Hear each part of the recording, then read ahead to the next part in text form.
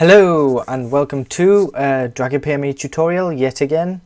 Well, I say yet again, you could have been watching this one for the first time. Anyway, right, my point today, I'm going to show you how to change startup items and things like that.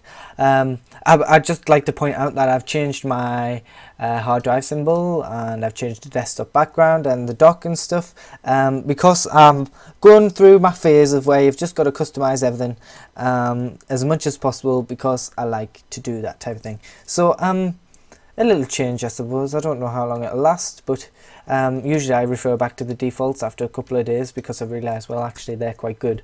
But I'm here. Okay, let's get cracking on with the tutorial. So changing what starts up with your computer, you have to manually go in and tell it what to do and what not to do, basically.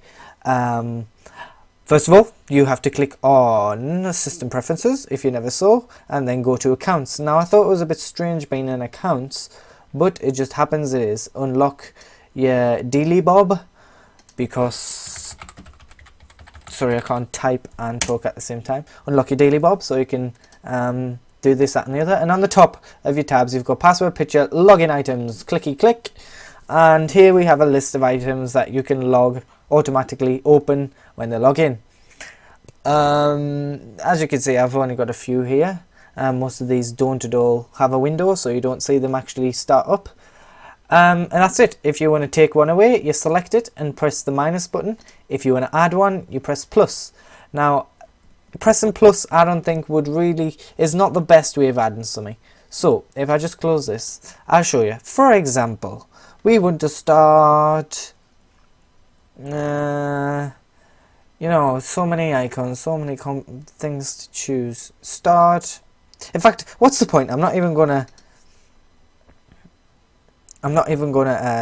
restart the computer, so it doesn't matter. So what you do basically is you right click the icon that you want to start up. So if it's not in the dock, for example, you might want to run it or whatever. Take text edit, for example. You right click and you scroll to open at login. Here, second from the bottom. Is it second on the bottom on them all? Yeah, pretty much. Well, apart from open stuff. Right. Anyway, it doesn't matter if it's first, second, third, fourth. Anyway, open at login. You click it, and if you notice, next time you right click or control click, you just got a little tick. I'm presuming if you go into System Preferences, Bouncy Bounce, and Accounts, don't forget that, because I got a bit confused by that. I don't think you have to unlock it to view, and you'll see text edit is appeared in the list. Now, if I close that, go to text edit, right click again and click again, I'm guessing, yes it did, the tick disappeared. So that's easily how to check start and start an application. So we go into Accounts and then login items, and we'll see it has disappeared from the list. So what about Snaps Pro, for example, you may ask. I don't really know what it is, to be honest. Maybe I should research into it. But basically, it's not in the dock, is it? So how do you untick it? Minus. Just click minus. Some stuff that might pop into here that you might not want. Although I do want which I've explained in the past is a Alt Tab and Apple Tab Alt. See, Apple Tab switches through stuff like that, and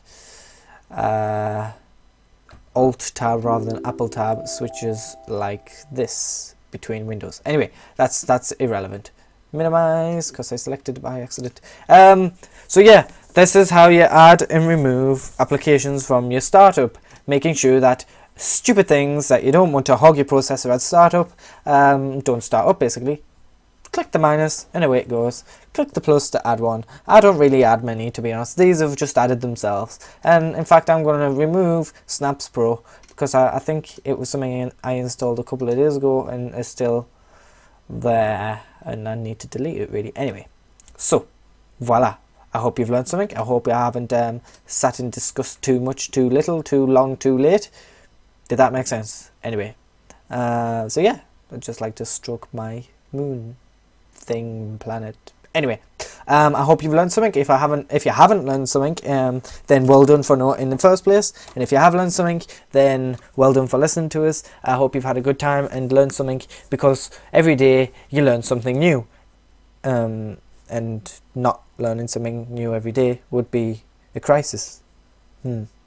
Anyway, goodbye. Have fun, and don't forget to play with your Mac, because we all love playing with our Macs.